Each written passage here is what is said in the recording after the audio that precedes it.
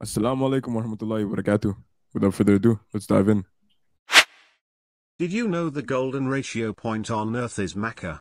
Many flowers have 3, 5, 8, 13, or 21 petals, all of which are numbers in the sequence. The leaves of cacti and the seeds of sunflowers are arranged in both left and right-handed spirals. The numbers of seeds or leaves in these spirals are also generally in the Fibonacci sequence. We have two hands, both of which have 5 fingers, and each finger is divided into 3 parts. All of these numbers are also Fibonacci numbers. Moreover, the lengths of the bones in our hands also fit into Fibonacci ratios. So, what's the Fibonacci sequence anyway? And why is it seemingly everywhere? This famous sequence may just seem like a series of numbers, but the Fibonacci sequence has been discovered and rediscovered in various forms, not only in mathematics, but also all across the natural world and in our everyday lives. There's also another exciting offshoot of the Fibonacci sequence, the golden ratio. Suppose you have two quantities, A and B, wherein A is greater than B. Now, add A and B and divide that sum by A. If this ratio comes out to be equal to the ratio of A and B, then you can say that A and B have a golden ratio. A golden spiral gets wider by a factor of 5 for every quarter turn it makes.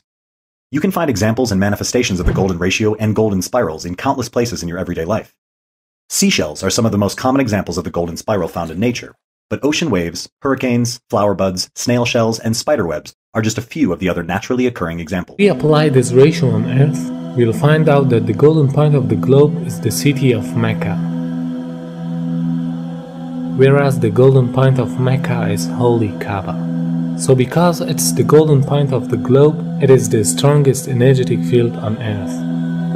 فالمركزية جاءت واخد بالك في الاتجاه العلمي، بمعنى ايه؟ ان هم لما طلعوا في الفضاء وصوروا فلقوا الارض كرة معلقة ومظلمة، ولذلك حتى الراجل قال ايه؟ اجدها كرة مظلمة معلقة، من الذي علقها؟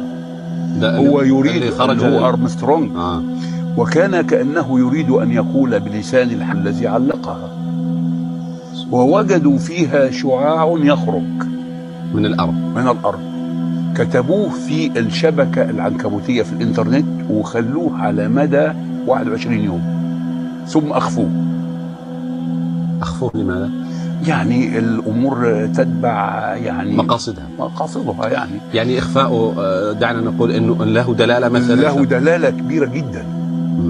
لسبب لأن هذا البيت العتيق، يعني هم لما جم ولقوا فيها شعاع، لما لقوا هذا الشعاع ابتدوا يركزوا الصورة، فوجدوا إنه خارج من مكة، وبالتركيز وجدوا إنه خارج من الكعبة. For understanding how the golden mean provides an energetic field, you can take the example of the galaxies or planets, which emits the energy from the center point to the outer edges, just like a nuclear which balances the energy system with the electrons which are rotating around it. It means they are taking the negative energies and giving the positive energies for a balancing purpose. وبالتالي عندما تطوف أنت تشحن. معلش سبحان الله. أيوة هذه حقيقة. Like the ear, orbit, organ, like a lot of things follow this. Snail shell, So we're going. Yeah, so I mean, I don't know like definitively, but I have a rough idea. So the golden ratio is a certain ratio that kind of emits a certain pattern found in nature. So for example, if you think of like a snail's shell, the circle that it goes in, that's the golden ratio, because it starts like this and it kind of goes around and around and around, and it follows a very specific ratio that allows it to have that pattern. So and I believe the center of that would be like the golden point or something like that. Yeah, it's like 1.61 something. That's the ratio. It's like Fibonacci's number or something too, I believe. Right. So the ear follows it. Different orbits. You guys can Google this, like the golden mean, the golden ratio. Everything follows this in the universe. It's one of Allah's miracles. Yeah, subhanAllah. Bro, it has to be hard to be an atheist to believe that order and balance came from something chaotic and misguided. It's crazy. What do you mean by that? Because a lot of people might not get that. Yeah, so to be an atheist, you have to believe that there is this matter and there is this energy, and it all clumped into one ball and exploded, and then it just produced this like amazing universe with this perfect balance, with fusion being a very specific number. And there's a book titled Just Six Numbers, and it's talking about how there are 6 numbers that basically make up the universe and its constructions and all of that, its constructs. For example, the number for fusion, I think it was something like 0.07, And had it been off by like 1/10 or 1/100th, like if it was 0.06 or 0.08, like we either wouldn't have hydrogen or the universe just like wouldn't exist at all, and like all these crazy things. And there are 6 of these numbers that are so specific, and on top of that you have all these beautiful, like this beautiful balance to the universe, the golden ratio being one of it. And to believe that you basically have a bomb go off and it produces a city is basically the equivalent to having the Big Bang blow up and it produces this perfect balance and order, and not something that's even more chaotic. Mm-hmm. And you're going against the law of entropy in physics too. If you really think about it, if you want to believe that, how do you explain everything going from disorder to order? You know, obviously the imbalanced force or the intervention being Allah, who can, you know, he's the Malik of everything. But we're talking about entropy here. How do you explain entropy? Because you don't even believe in God, being an atheist. Because this whole Big Bang and all of this, and everything going from randomness to order to creation, just evolution, even the theory of natural selection, it completely goes against the law of entropy. Yeah, what's the law of entropy for the viewers? Entropy is the tendency of things, if left to do what they're doing, to go from order to disorder, to go from organized structure to chaos. If you look outside in nature, almost everything follows the law of entropy. Yeah, it's a very good point. And if you think about it, like if you were to ask a person, like if I were to ask you guys, if I do random things every single day, whatever random thing comes to my mind, or whatever random thing I select out of a hat, I do for that day, I'm most likely going to end up dead or in prison.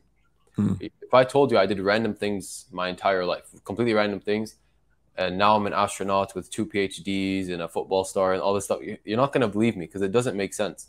It doesn't make sense for me, especially if I said I have a consistent schedule, because I'm randomly doing things and I have a consistent schedule now. There's nothing random about it. So that's basically what entropy is, that the more random, chaotic, misguided things are, then the more misguided, random, chaos or chaotic they're going to get. So it just doesn't make sense that you have order from chaos. Anyone studying chemistry and thermodynamics, even at an introductory level, you'll deal with entropy and enthalpy and all these things. I'm not trying to, you know, go deep into it, but most things in nature, in biochemistry, in the wild, whatever you want to call it, it follows entropy. It's a scientific law. Now, a scientific law is not the same as a divine law by Allah, but in the scientific community, it's still well above theories and hypotheses. So it just shows you the severity and the rigidity of how much of a contradiction it is when you go against something like the law of entropy, claiming the Big Bang theory and you know, all this. Yeah, that's very true. But atheists want to claim science as if it's some like God defeating field. SubhanAllah. It's the opposite, actually. It's the opposite. It points towards intelligent design, if anything. But that's a topic for another day. I agree, and there was a guy who DM'd us. I'm not gonna name any names, but he was basically like, "Oh, I was almost gonna fall for Islam, but look, science has disproven this." And I'm literally like, okay, I see where you're coming from, because once upon a time, I too would have thought that science is the golden measuring stick of reality, of objective truth. But I see it now. So I think, guys, let us know. Do you want an episode on science versus religion, science and religion, maybe? Like, we could talk about the relationships between the two and really dissect things, you know, a little deeper with Professor Scientist Rami. I'm very far from that, subhanAllah. May Allah bless you on that day, bro. But inshallah, I think that'd be a good episode. But with that being said, اللهم آتنا في الدنيا حسنة وفي الآخرة حسنة وقنا عذاب النار. السلام عليكم ورحمة الله وبركاته. أشهد أن لا إله إلا الله.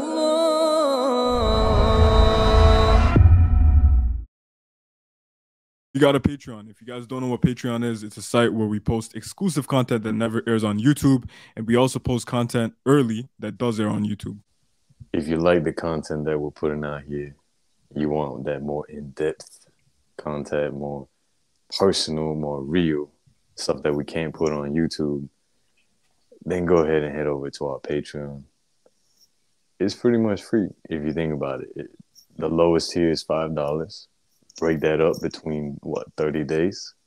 How much is that? 16 cents a day. That's 15 cents a day. guys. Come on. We're not trying to gain anything really from this. It goes to the masjid fund. We also give to sadaqah, we give to charity. And if we truly need a little bit for our bills or just something for our means, for food or something along those lines, that's where we might use it. But for the most part, like this is all for the sake of Allah here. So whatever you pay, Allah is going to give you back.